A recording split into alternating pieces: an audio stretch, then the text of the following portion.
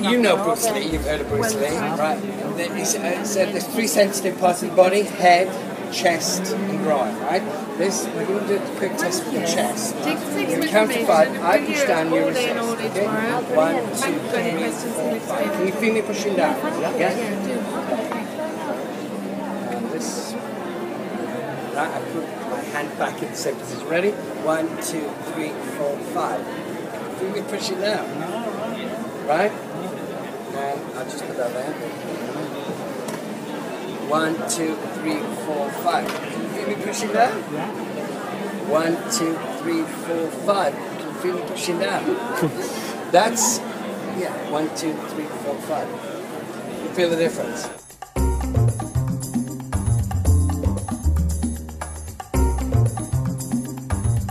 This doesn't make you strong. That's stressing you. Now, your groin, right? It's stressing you all the time. The trouble is with stress, oxidative stress what oxidative stress is basically the creation of free radicals. Free radicals are bad. They all advertise antioxidants because they get rid of free radicals. The only trouble is that, well, A, you need to have a lot of antioxidants, and also when you sleep, if you've got the Wi-Fi on, sleep with the thing. Especially if you've got young. Switch Wi-Fi off.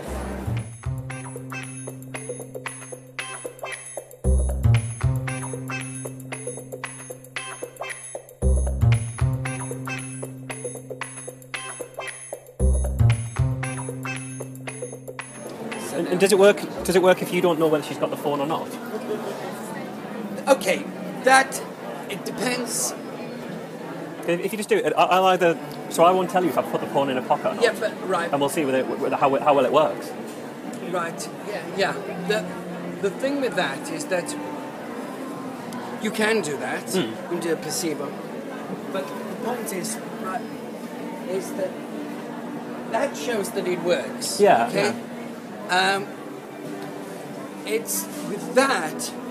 Sometimes when you've got this, you are actually stronger. I tell you what, I'll test you. Okay.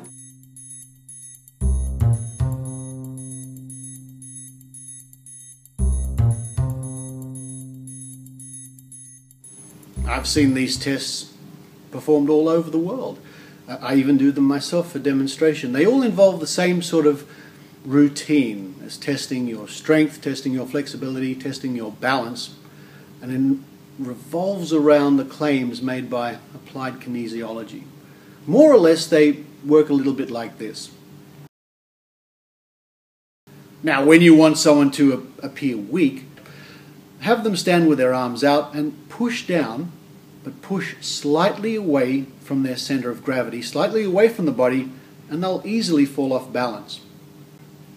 Now, if you want somebody to look like they're magically stronger, when you give them the product, push down again, but this time aim your force towards their center of gravity. And what you're doing, in fact, is you're keeping them from falling over. Now, the difference in the force being used in the two tests is very subtle, and you might not notice it, and the people around watching this test might not notice it either.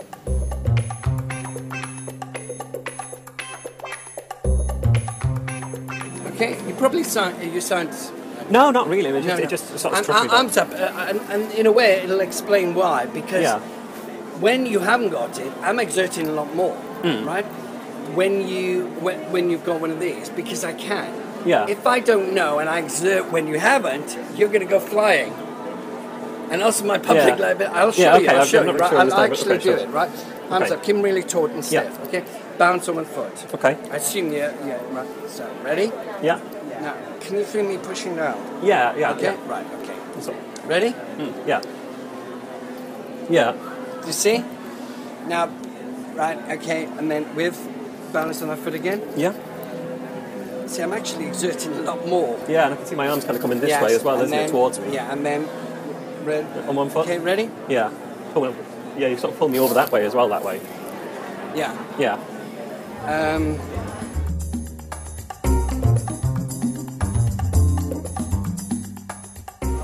it isn't. That's subjective. I could be pushing down a little bit more. I could be pushing. Yeah. The trouble yeah. is, right?